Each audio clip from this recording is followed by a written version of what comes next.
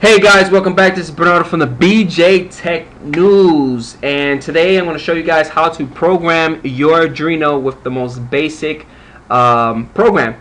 And I'm going to make an LED light up. I'm going to make it blink. Okay, so this LED, you can actually purchase one in Radio Shack, and it's about 69 to 89 cents.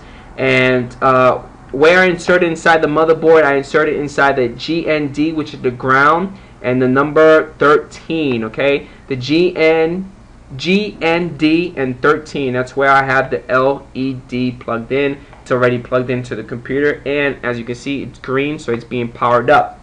Okay, so on the previous videos, I showed you guys how to install the Arduino 1.0.3 application within Ubuntu 13.04. So hopefully you guys have that up and running, and let's begin. Now, the backbone of the programming is in two functions, and I'm over here looking aside because I have to look at my notes. I'm still learning this stuff. So we have a void setup, open and close parentheses, and we have open that. I'm just gonna create the two functions, the bare bone of the programming, and another one is void loop. Okay, open and close parentheses and wiggly brackets, and we're going to close it. Okay, now we need to initialize pin 13, which has the LED. We need to initialize that with a name. So what I'm going to do is going to do a integer, int, and the variable is going to be LED, and I'm going to assign it the number 13 because that's where it's plugged into the board. Now within the setup, you want to do is a pin mode. Okay, open the parentheses, LED space, and you want to do an output. Okay, so in my notes, you're basically initializing the digital pin as an output. Okay, that's the whole point of this function right here. Now with the looping, the loop routines, which what allows it to do it over and over, it makes it blink off and off.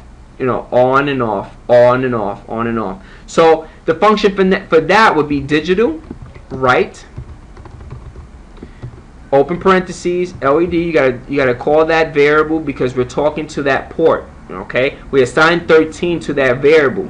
We're actually on the motherboard, on the system board, 13 is what we in the programming we call it LED, right? And we're gonna do high because we want it to turn on.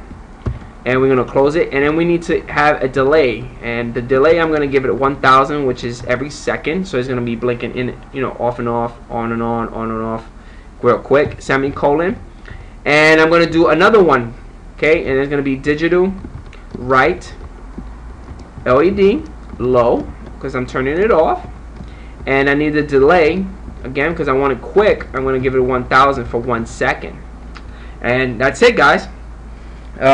I got my guy right here. I got the LED. Once again, the LED needs to be inside the GND, which is the ground port, as well as the number 13.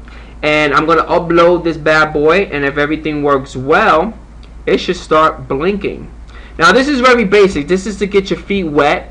But then later on, I'm going to do stuff a little bit more basic, and I'm going to get into more advanced stuff. So hopefully you guys stay tuned for that. Please subscribe.